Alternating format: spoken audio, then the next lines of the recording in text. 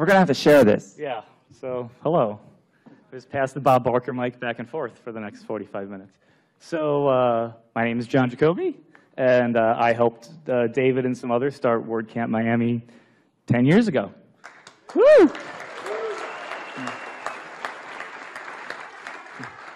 And so with 10 years of WordCamp Miami and WordPress turning 15 this year, right? Yeah. Matt was nice enough to stop by and celebrate with us, which is really great. So it's good to see you. And yeah. And so we sort of have a weird tradition of not doing keynotes at WordCamp Miami. It's not, we don't have like a keynote flagship speaker. And I thought for 10 that I would like, oh, how can I help and do something special? And then when Matt said he was coming, this was the most special thing that I felt like we could do.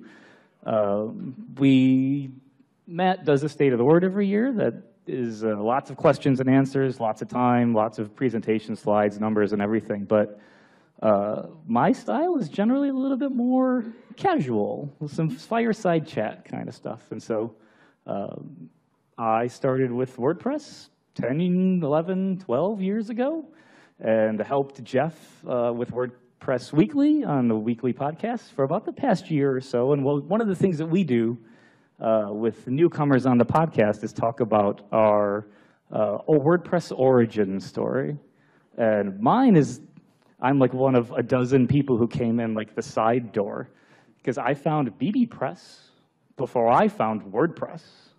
I was looking for forum software that did a very specific type of thing, and didn't know that WordPress existed. I found bbPress first. And so, Matt, I'm curious, what is your WordPress origin story? It actually, well, it goes back to comments on a blog post. I had started blogging. I loved and still love blogs. I think they're the most interesting and coolest thing on the internet. And I was reading lots of blogs at the time. And so I thought, how hard could this be? I'll start blogging myself. And went through a series of software, including Movable Type, and then B2, and Text Pattern, and what else was around at the time? Blogger. So playing around with all of these, like B2 the best, B2 developments had paused. So I left a blog post saying, hey, I wish something combined all the best elements of all this other software. And this fellow from the UK named Mike Little left a comment, said, hey, if you're serious about this, I'd love to work with you on it. And that was kind of the inception of WordPress. We started working together from across the Atlantic, myself in Houston, him someplace in the United Kingdom. I don't remember exactly the city. We'd never met and actually would not meet for several years to come. But we had this shared passion. We were both volunteers on the B2 forums. We both contributed code to B2. And so we just kind of knew each other through the internet and began hacking on it together. He had written a cool extension for B2 called B2 Links. And so he started to bring that in. I was very interested in making like the installation smoother, because that was one of the sort of key barriers identified in Movable Type, which was a lot harder to install and get going with. So I thought if we made that easy, that would be kind of good competitively. And we both just started coding and doing everything, like the support, the documentation, the code, the design, unfortunately, a little bit of everything. So that's how it got started. So I mean, that was 15 years ago. Where were you in your life? How old were you? What were you doing? Where were you working? What was it? Because I think that we have a room full of developers, designers, people that are building stuff, inventing stuff, apps, startups, servers under the desk.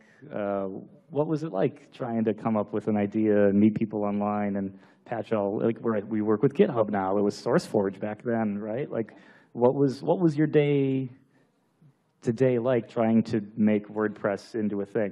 Where did the name come from even? Like, what was the history of it becoming what it is now? That was a lot of things. I'll talk about the name first. The name came from, there was a local blogger meetup. I think actually even using meetup.com, which was around even then.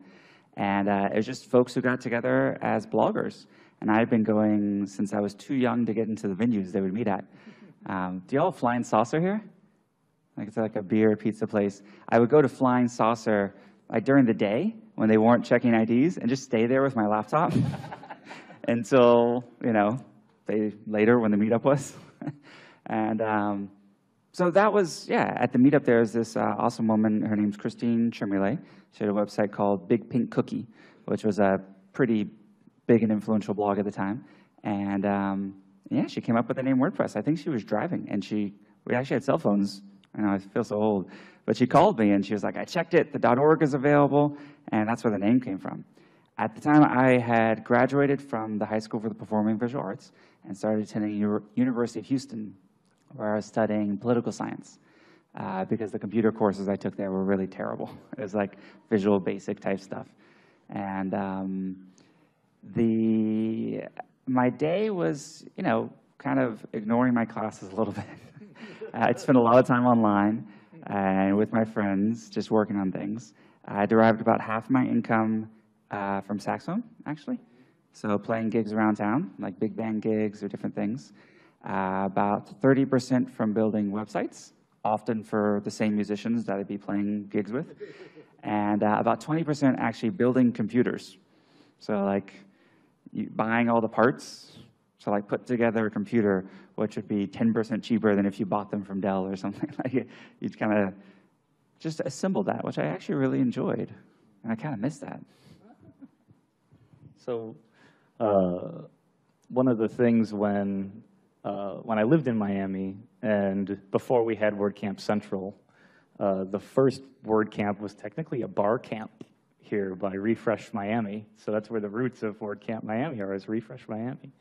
And my first full-time like WordPress gig was for a company that was in Kendall. And so I would commute from where I lived to Kendall, and then I had side gigs, one that was in South Beach, and I was making the haul all over South Florida to handle all these client gigs and projects and do all the legwork all over the place.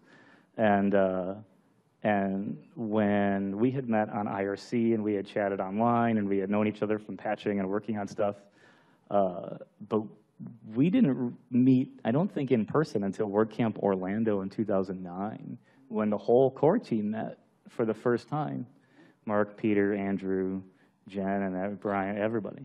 And so for the first few years of working on WordPress, once it had a name, once it had a home, once it was a thing, talk about what it was like to build something and have users and how that happened. Because for me, it was in the forums, like you. It was WordPress.org forums. I can help with something. I don't like something. I can fix something. I can guide somebody. We can put you around in a place. But for you, what was that like, building a community and seeing a vision for things and trying to see it through? Yeah, it's a lot like it works today, actually. So instead of IRC, well, there's still IRC, but most people are in Slack now. Instead of many BB-powered forums, they're now BB-powered forums. And I think that the best way to get involved is just to dive in with something. And it could be anything. It could be reviews of plugins. It could be responding to reviews of plugins. It could be, updating a patch and track. It could be, almost any place that you could imagine that you can type something in a box and it goes on the internet associated with WordPress. That was basically how the rest of us all got started with it.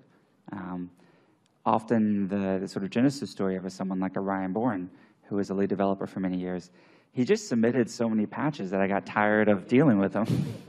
So I was like, okay, you do these yourself. And that was how it got started. And it's also good to remember that, often these big things can start with a single step. So even though it might feel like you're doing something very, very small right now, it can blossom. Actually, I don't know if you know this. I was a co-founder of Barcamp. Really? Yeah. There were about 5 of us, and it was because there was something that Tim O'Reilly did called Foo Camp, so for Friends of O'Reilly. And a bunch of us weren't invited to it. So we're like, why don't we start our own and make it open to everyone versus being an invite-only thing, make it someone that anyone can go to, and then also make it not just can anyone go to it, but can this be replicated in a bunch of different cities all around the world. So that was, everyone happened to be, to get a little history on the story, I had driven out from San Francisco to Houston, other way, Houston to San Francisco, with my mom, who was very worried about me dropping out of school, and I think convinced I was going to starve. She really wanted me to work at Google, not CNET, where I took the job, purely because of the food, not because of anything to do with Google. So not working at a place of free food, she was very concerned. So she was kind of like there for a few weeks, actually, and just mostly cooking things and putting them in my freezer and labeling it and everything. And so at one point, she was like, hey, I'd love to cook for your friends. Like, why don't you invite them over for dinner, and we'll make some spaghetti and stuff. And I didn't know how to tell my mom that I didn't really have any friends yet. Because I just moved to the city. So I was like, well, who do I know on the internet? So some of those folks, like who later did interesting things as well, like Chris Messina, later invented the hashtag. Tontek Chelik was a core developer on Internet Explorer, now I think Mozilla. So they all came over for dinner. Malik, who's now one of my best friends. These were just people I knew on the internet or I answered support emails for or something. They all came over. And at that point, that's when we started talking about food camp, because none of us were there. I think it was like the Friday of food camp. And we're like, hey, what about bar camp, food bar? That's awesome. That's a great story. So at that WordCamp, at WordCamp Orlando, it was interesting for me because I was giving a talk about BuddyPress communities. And in the front row of my talk is you and Jen and Mark and Ryan and Andrew and Pete. All of the WordPress leads are in the front row of my talk while I'm talking about siloed BuddyPress communities at WordCamp Orlando. And your question to me, which I will forever remember, is what do we do about all of these accounts and all of these social networks and all of these silos that we're going to have if we have 100,000 BuddyPress installs? What are you going to do with that? You're not going to have an account in every single social network all over the place. And my kind of off-the-cuff answer at the time was, you can't. This was Diaspora was kind of distributed social networking was starting to be a thing. And in my imagination, the solution wasn't to distribute it, it was to centralize it. It was to take your ID and use Gravatar or use WordPress.org or have a site switcher or have a way to have an identity live in the middle and off to all these things, which ends up kind of being Jetpack in a way. You have all these separate WordPress sites, may or may not have BuddyPress on them, connect them together, and now you're kind of good to go. And we have Gravatar, your face on things, and we've kind of gone the other way around. And so when I worked at Automatic for a little while in the social team, I got to work on Jetpack for a little bit. But I'm curious obviously how Jetpack is going, but your vision for Jetpack as you're implementing it and watching it grow and turn into things, is it turning into what you wanted it to turn into way back in 2009 and 10 when we were kind of dreaming it out? Yeah, it's getting there. I'm a big believer in decentralized systems. So if you ever see me work on something that's centralized, it's only because the technology isn't quite there yet to make it decentralized. I would much prefer it to all be decentralized. And perhaps with things like, how do we have the same identities across all these hundreds of thousands of websites on the web? Well, could we have a distributed database? Does that look like a ledger? Could something like blockchain? Yeah. So things are starting to come together that could afford, albeit right now in a very expensive way, a better implementation of these. But in the meantime, I want WordPress to be as successful and widely used as possible. So that's kind of the genesis of Jetpack. Like, what do we need to put in there that, for either philosophical or technical reasons, can't go in core? Like, let's say, integration with Facebook and Twitter, stats, an image CDN, because we need our sites to load in under 5 seconds on mobile, and it's not going to do that if your images aren't optimized for different device types and things like that. So all of those things are what we decided to say, well, let's put kind of a single plugin and get it in as many of the WordPresses in the world. And we have stats that show, like, if a brand new person starts with WordPress, if they have Jetpack installed, they are double-digit percentages more likely to keep using that site 1 month, 6 months, 12 months later. So there's things like this that show that it's working. But there's still a lot of miscommunication around Jetpack, just like there's a lot of miscommunication or misunderstanding about Gutenberg, almost everything in the WordPress world. We obviously need to communicate better. Chris gave this great presentation. You listed 10 different ways to optimize your images, but not Photon and Jetpack. So like, there's obviously a lot that we need to do to get the message out there a bit better than it has been thus far. So it includes a number of really free things that are great, including Photon, which is an image CDN. So it takes all your images, distributes them throughout 26 data centers all over the world. If you go to DNSPerf, it is the fastest network, neck and neck with Cloudflare. So basically something that normally you'd have to pay a lot more for. And then optimizes them on the fly for any device. So obviously devices have different pixel densities. They are different sizes, all these sorts of things. So it can create all that on the fly. If this were happening on your server, it would be very, very, very, very expensive. But because we've built this kind of global network, I would say one of the things that Automatic's been most successful at is actually the systems. And building out these kind of network of data centers that can do massive processing at massive speeds, basically instantly all over the world.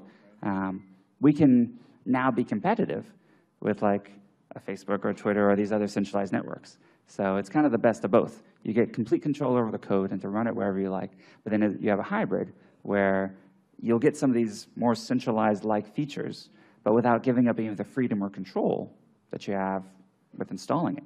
I think this hybrid approach is actually going to be, in many ways, what I would like to be the future of web software, because the technology is not quite there yet, or maybe the cost is too prohibitive that even if you ran these things, like a video transcoder, image CDN, or maybe the APIs don't allow it, like with centralized services like integrations with Facebook or Twitter, it would be almost prohibitive to get everyone to set all those different softwares up on their computer, or on their server. So this is the in-between, and I encourage everyone to check it out and install it. It has some JTrip code somewhere in there, so. So it reminds me a lot of solar energy. Like anyone can tack solar on the roof of their house. And that's good because you get to do it, you get to own it, relatively speaking. It's sustainable, it's your solar. But at the same time, there are huge solar farms out in huge places because they can generate solar more efficiently in a better place with more square footage, and they can ship that solar out to everybody else. To me, it seems really natural to want to take the hard-to-process things, kind of hide them away a little bit or offload that processing remotely so that it's out of sight. Nobody has to really worry about it. It is just a thing that gets fed back into you. And then there are people or individuals that philosophically want to own it. They want to do their own image crunching. They want to do their own everything. And for that, it is open source. You can run your own instance of Photon. The folks at HumanMade forked it and have Tachyon. There are other instances and ways that we can kind of navigate this. It seems very natural to have one bigger way of doing it that offload that processing, and then have one smaller way of doing it individually if it's something that you really wanted to do. And one of the things that, the segue there is that one of the phrases that you have used over the years that is kind of deeply ingrained in the WordPress community and the culture and the philosophy is the idea of democratizing publishing. And I think when I would first hear you say it years ago that I didn't really understand what that meant until I was older and started getting more politically involved and kind of was able to see what that vision was. And recently had heard Elon, in regards to SpaceX, talk about SpaceX democratizing space travel. And I thought, like, he's listening to WordPress stuff. Like, Elon is getting democratizing space travel from WordPress and democratizing publishing.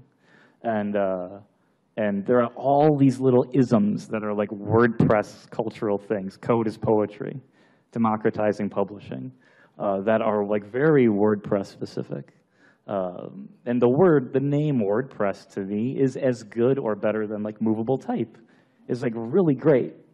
Historically, the reference to Gutenberg itself, like all the little hints and respect that gets paid back to the way that we got to publishing on the web now is really neat.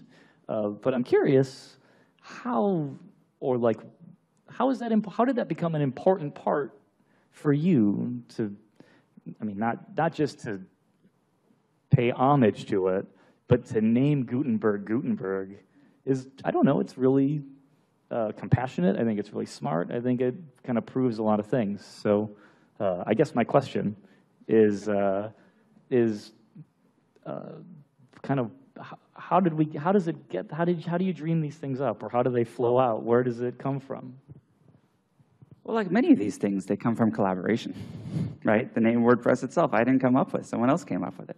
And that's, I was talking to some students earlier, and at one point I tried to emphasize that I'll emphasize to y'all is that as a kind of a solo coder, you know, we have this vision of like the solo coder sitting in front of the laptop all by themselves. But even from the early days of WordPress, that was people in front of their laptop talking to other people on their laptop. Everything that was great that we ever created came through lots of collaboration, lots of contribution. I need to look up because I don't remember exactly how the name Gutenberg came about. But you can see it as a natural outgrowth of, well, two things. One, like you said, this kind of like allusion to the printing press and kind of the ideas of publishing being an enabling force for both, not just democracy, but just humanity, like how we connect with each other. But two, WordPress has always, I feel like, harkened back to the folks who came before us. You know, every release is named after a great jazz musician. Jazz, of course, being a music of improvisation and collaboration. Like, there's some solo jazz, but not that much, to be honest. It's really all about interaction between musicians. There's lots of references in the code, and even some of our obscure naming things. If you wonder why the wiki was called the Codex, or the store is called Mercantile, like these are kind of references to things hundreds of years old sometimes. And we want to, and I'm a big believer that we're not doing anything new, actually. Everything that we're trying to accomplish, I mean, some of it was talked about by Stuart Brand in the late 80s, or there's pioneers of computing and then pioneers of publishing, and then if you go back, pioneers of like what the technology of its day, like what does it mean to be able to construct arches and then create buildings from that? What happens when you put an organ in it, which was some of the most sophisticated technology of its time? When you can papyrus, like all of these things we don't think of as technologies, but they actually really are technologies. Double ledger accounting. I love these things. Because when you go back, we're going to look, hopefully, at some point, just like you said, the idea of democratizing has become kind of democratized, and it's now like a phrase that almost every startup puts in their thing. I'm glad Elon's using it, but like the others, I don't know sometimes. But these ideas become, you don't even know, it's so embedded in the culture and so part of the zeitgeist that you just feels like it was always there. Like it's hard to imagine the time before cell phones, like smartphones, like iPhone, right? Half of you are looking at them right now. What did we do in talks? I don't know. We had laptops, actually. I do remember that. But they were offline. It was really frustrating. The batteries were dead. Yeah, the battery's dead, yeah. It was, yeah. So I have an idea for a plugin based on everything you just said. So just like Gutenberg is a great name, and I don't think that it's any mistake that they're blocks that we're building with, because that's what movable type was. They were just blocks. They were letters. Some of them really elaborate designs and flourishes and everything, but they were just blocks. Johannes Heidenberg is credited as the originator of cryptography. And so I have this idea, which I will give to y'all to build it because I haven't had time. This could easily be a jetpack thing too. So if that is, I think it would be neat in a plugin like this to insert zero width characters into post content with a hash to sign them. So if someone plagiarized your content, they wouldn't know it because you would see the zero length character in your paragraph. You would know it was your content because you would have the source of truth for your blog post. It sort of pays a little homage to cryptography and some old school kind of neat things. But I haven't had time to build this plugin. So for everyone else that's out there, feel free to take this idea and run with it. Yeah, right. I think, what is it? It's for 5 seconds. It's available. It's gone now. It's done. But that's one of the things that attracted me to WordPress is the lexicon of historical references. Because they pick at you and you go, that's neat. What does codex actually mean? What is mercurial? What are mercantile? I know the word, but what's the history? And so TinyMCE and Gutenberg, as you have said, are your sort of white whale. And we've talked about it on the Tavern, on the WordPress Weekly. But in as long as I've known you, I've never seen you smile the way that I asked you, how is Gutenberg turning out? Because the visual editor has always been the thing that you know could be better. And so tell everyone a little bit about why you want Gutenberg to be what it is. Yeah, and who was in Matt Cromwell's presentation earlier? Okay, cool. You all both got seats early and probably have a pretty excellent idea of what Gutenberg is. I like that we did the back-to-back mats. Seemed like a good way to stack it. I think that the web, what we're able to build on the web has evolved so beautifully. And the web has kind of turned into its own medium. What makes a great web post is entirely different from what would be a good magazine page or a good Word document or anything else. And so it's become this own canvas. My colleague John Maida talks beautifully about how there's different types of design and distinguishes classical design from computational design. So all of the editors that most CMSs have used in the past were kind of more on this classical print design modality, where they really, you almost were writing in a box that sort of felt like a page. They were all very derivative of the, Microsoft Word, to be honest. Who's ever done that thing where you try to rearrange or change the alignment of an image or move it around in the post, and then you just lose your whole life? Okay. Who has ever, including in WordPress today, in the past, well, you should know, when did TinyMC come in? Was it 1.5, which was 2005? So in the past 13 years, who's ever switched to code mode because the WYSIWYG messed something up? Right? And then you fix it.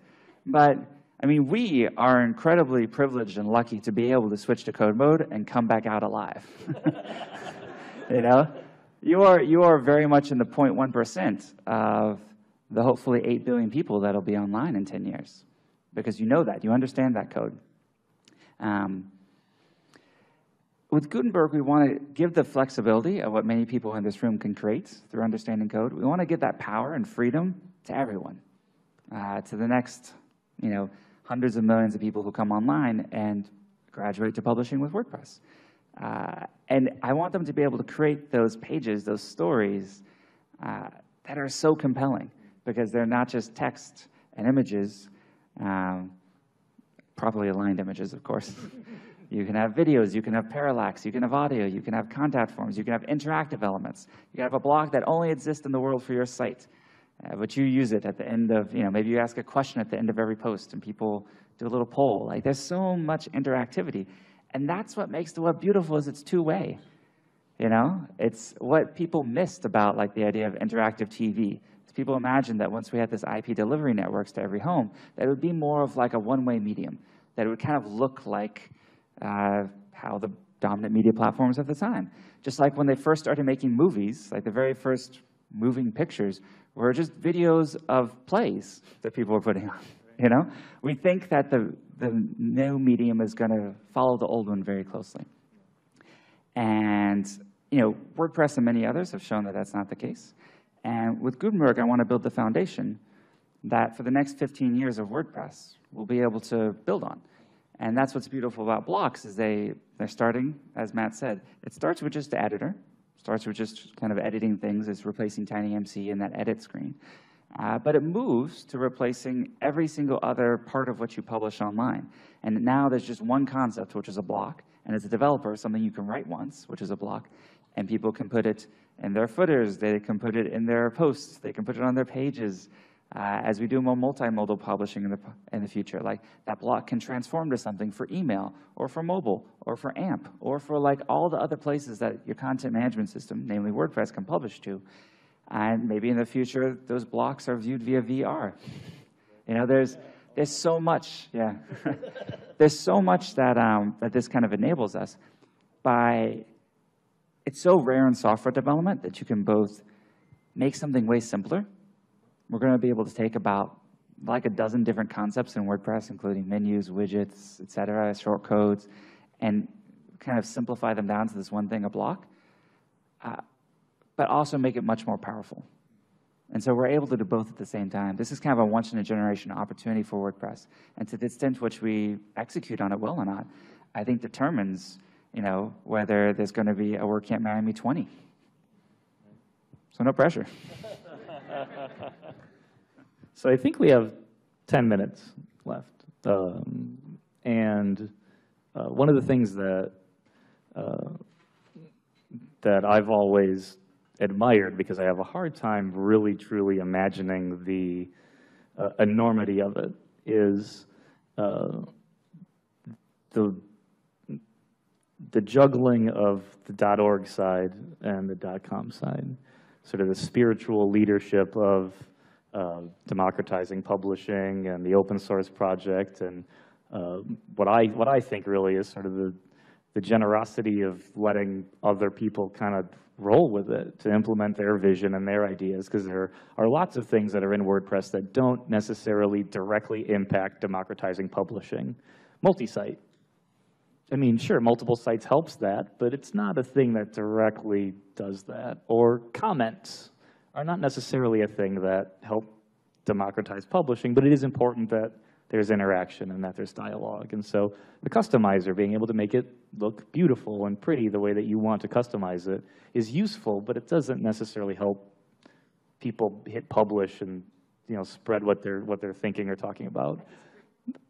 And I know that you do, which is good. But there's that side of it where there are pieces of it that are not 100% a part of it, and that we have a community that gets to decide together what we think that vision is. And you do sort of let people roll with it, even if it's not 100% right, or you're not 100% sold. REST API is a good example of that. But on the flip side of it, then you're sort of the top of the .com and Automatic and the money-making side of it, too. And so aside from the community pressure of leading a project in the right direction, is the economic pressure of, I mean, 50,000 jobs, I guess, at Automatic now? How many employees does Automatic have? 700? 700,000? No? And so I'm curious if this was your vision 15 years ago, and now that this is where you're at, what does your day look like living it on both sides? How do you balance it, the Jekyll and the Hyde of it, or the yin and the yang of it, or the ups and the downs of it? What does that look like? Sure. There's a lot embedded in that series of questions slash. Well, I'm a co-host at a talk show. I've got lots of questions. I guess a good way to start is like, you dance with the one that brought you. I started with WordPress. The WordPress core hat that I wear is the first hat I wear.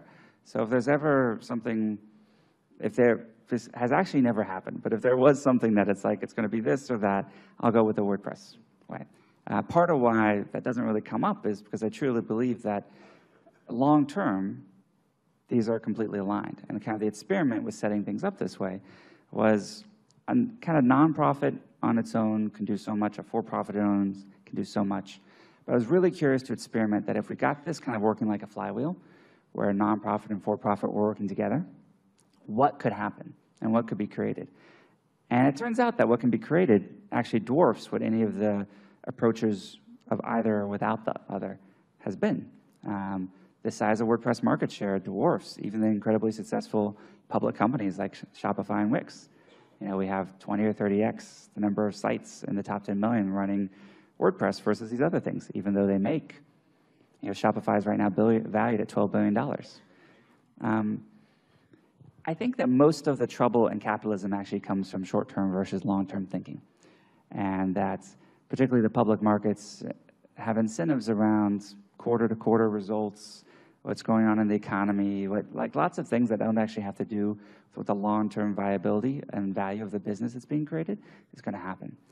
That's why I'm curious about things like the long-term stock exchange. It's a new project to perhaps create a separate exchange, separate from NASDAQ and New York Stock Exchange, that can perhaps have long-term incentives and basically incentive structures and ownership structures that encourage long-term shareholders. And for Automatic, we only have these long-term shareholders right now. We're a private company, and so our investors, we can kind of pick and choose who they are, and we only pick and choose the ones that are in it for the long run. Some of our investors invested out of a 2002 fund, so it's been now 16 years. So you can find this kind of what's called evergreen capital that can really think long-term like you. But at the end of the day, like, there's lots of conspiracy theories and everything around Automatic and everything else. I mean, Automatic only makes maybe 3 or 4% of the money in the WordPress ecosystem. So for every dollar we make, there's about $25 made by other companies in the space. And if you actually look at the history of many successful platforms over the years, that's very consistent. And it's actually something we explicitly target. So I believe that that's actually very, very healthy, that for every dollar any one of the companies is making, there's a lot being made outside of that. Why I emphasize things like Five for the Future and others is that right now we're in a little bit of a period where there's some companies coming in very aggressively, and so gathering a lot of the wallet share. So they're making a lot of money, but they're not really necessarily putting anything back into the core developments. And so that has kind of a double whammy. The core starts to suffer, and then the companies that are contributing a lot back are essentially being out-competed and put out of business. And so that can create a downward spiral. But luckily, the vast majority of folks in the WordPress ecosystem really understand that it's not just software. It's a community, and it's something that you have to garden and grow and invest in for it to continue. The future success of WordPress is not guaranteed. It's going to be the result of a ton of hard work from like folks in this room. It's going to be a lot of discussions online. It's going to be a lot of disagreements, but ultimately deciding that if we do this together, it's going to be a lot better than if we do it separately or on our own. And if there's anything that I would hope to be the legacy of Automatic, it's setting an example for how to build a business that can both do well as a business, but also create something far, far larger as a movement and contribute to something bigger than itself, bigger than any of the paychecks that any of the folks who work for Automatic get. That is this thing that hopefully puts a dent in the universe a little bit, that we call WordPress. And I plan to keep working on that the rest of my life, as long as y'all will have me. I plan to stick around. And I feel incredibly lucky to have found something that can be my life's work from a young age, when I was 19. So that experience, sometimes people ask me, like, well, aren't you tired of WordPress? But I come to some place like this, and I see this sea of beautiful, intelligent, like, excited faces. And I walk through the sponsor area, and you see all the different companies, and I go to the talks and hear how people are talking about things and learning, and you see people trying stuff I never would have imagined. And honestly, you can't go to a WordCamp and come out uninspired.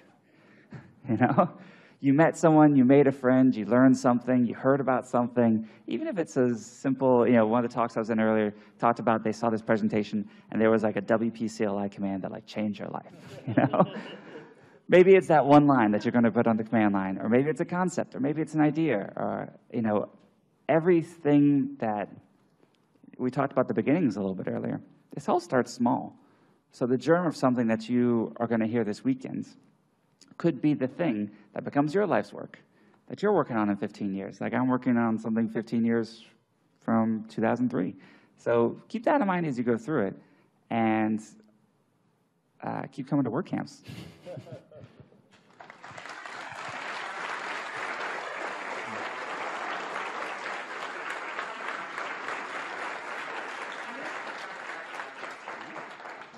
Right on time. Just like Gutenberg. Just like Gutenberg. Awesome. David, thank you. Yeah. Actually, I could sit up, so if you want to take another 5 minutes. Oh. So, we can take some audience questions. I would prefer to not go running up and down the stairs just because it's hot in Miami and I don't want to, yeah. So if we can shout a question and then I'll repeat it for the live stream. You're going to hurt yourself. Yeah, we'll just repeat it. Any question? Oh, right here in the front is easy.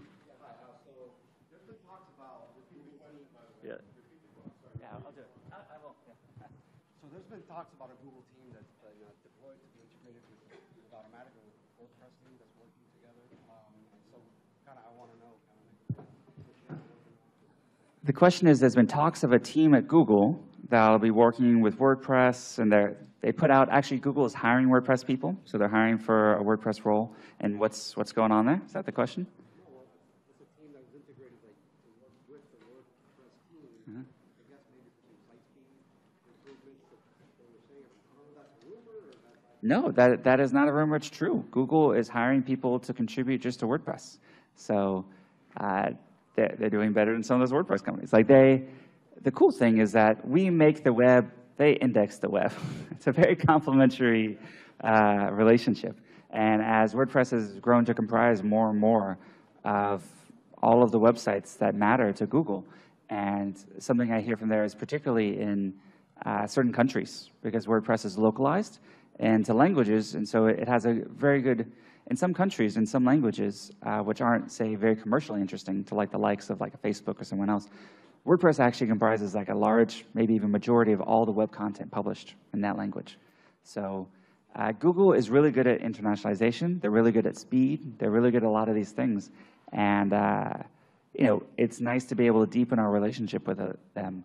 I mean, WordPress has always been great with SEO and web standards and all that sort of jazz.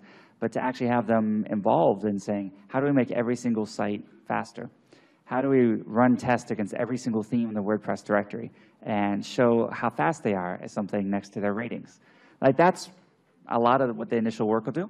And you might have heard me talk about the Tide project at the State of the Word, and I almost said Philadelphia, in Nashville in the previous year. That's what that is. So Tide is basically a project that's going to say, take every plugin, every theme, and essentially run it through a suite of tests, some of which will be organized around performance. And then we'll be able to show that impact because there's tons of data that shows that, particularly on a mobile device, who loves waiting like 10 or 15 seconds to load a web page when you click on it? We got one. The slow web movement. It's like the slow food movement. It's a new thing. Ooh. So that is typically, we need to get that under 3 or 4 seconds for it to matter and for it to be competitive with kind of the app experiences. And we're working together to do that. So I'm very excited about it. Cool. Over there. Oh. Last question. So you mentioned a suggestion about a plugin with blockchain potential in there. Is Automatic considering anything outside of that? Are you guys looking at how you might use some of that crypto technology inside of WordPress outside of the suggested plugin you made? Sure. So the question was, like, we talked about blockchain and JTrip's watermarking plugin. Like, is Automatic thinking about any of that? No, I'm not here to pre-announce our ICO or anything. But we were one of the first large websites to accept Bitcoin for payments. So there's edited by the founder of Ethereum, whose name I always mess up. I used to edit the Bitcoin magazine, and there's a 2012 or 2013 issue with like the WordPress logo on it, which is really cool. So this is something that I think, people forget, but all of these cryptocurrencies, not all of them, but basically all the ones that matter are all open source. And so it's very, very cool to see like open source start to be paired with business models and maybe bootstrapping like the future singularity AI all in one. Many people at Automatic, including myself, have been following this since the early days and keep a close eye on it. But thus far, as you probably noticed, like a lot of these things are being investigated by the SEC now. we have waited and will continue to wait until there's like a really, really clear need or something that actually enables, in a very user-friendly and consumer-friendly way, something that was impossible to do before. That's where I think that it becomes ultra interesting, and perhaps that bootstraps kind of the next phase of the internet. So, all right, Maroon, you closed it last time. You can close it this time. I want to know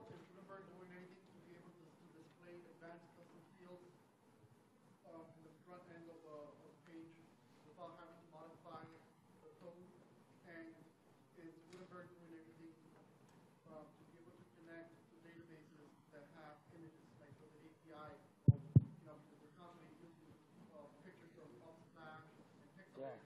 So if we're doing anything, so we can just pick it and automatically display from those databases instead of us having to navigate the picture, upload. Okay, so there are two questions in there. The first, or the second, was like, is Gutenberg doing any integration with like image sources, like Unsplash or others, so you can like bring images really easily into your Gutenberg post? I don't know if that's in Gutenberg Core. I don't think it is. Calypso, which is a different project that Automatic makes, has started to integrate a lot of those free image sources.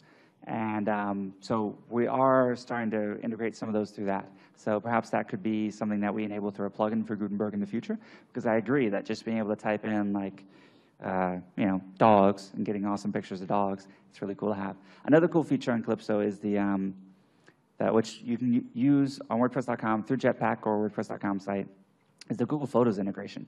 Really excited about this. So does anyone use Google Photos? I'd recommend checking it out. It's actually really, really good. It puts in all your photos into the Google Cloud and then actually analyzes them all.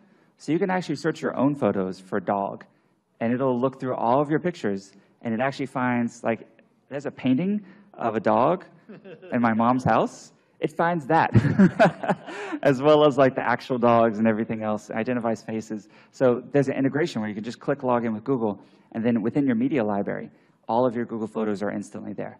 And so you can click and then just bring them over. So that's in Calypso and Jetpack. So you can run it on any of your sites in Jetpack.